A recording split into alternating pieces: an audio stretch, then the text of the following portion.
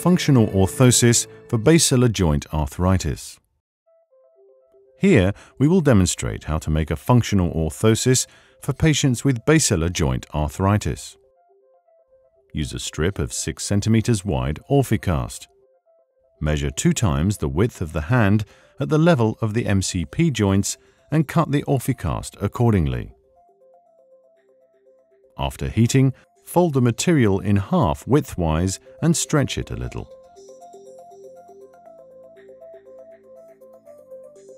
Cut a hole for the thumb at 1/3 of the material. Pull the Orficast over the thumb, making sure that 2/3 of the material cover the palmar side. Pull the small part of the material towards the dorsal surface of the thumb. Connect both parts together on the dorsal part of the hand. Put the thumb in the optimum functional position. Carefully mold the palmar arches while exerting a light traction on the thumb. Apply a minor pressure at the base of the thumb's MCP joint.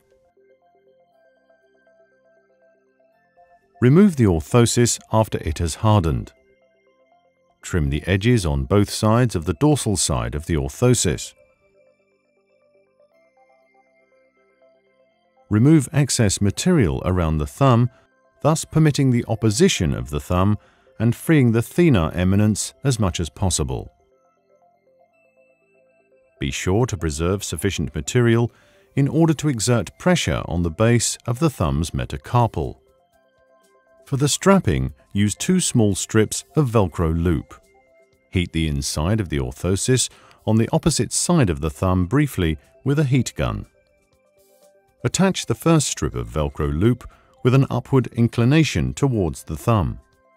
Attach the second strip of Velcro loop with a downward inclination towards the thumb.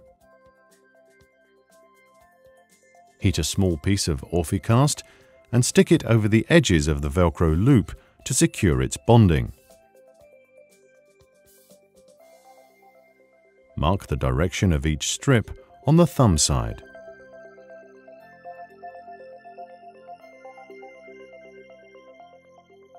Cut a small slit for each of the strips on the dorsal thumb surface. Pass the Velcro strips through these slits. Heat the dorsal surface of the orthosis on the opposite side of the thumb briefly with a heat gun. Heat the self-adhesive glue of the Velcro hook with a heat gun and stick the Velcro hook on the orthosis with sufficient pressure. Finish the edges of the Velcro loop. Round the corners of both Velcro loop strips. Heat 2 pieces of Orficast with a heat gun and carefully seal the edges so they do not slip back out through the slit openings.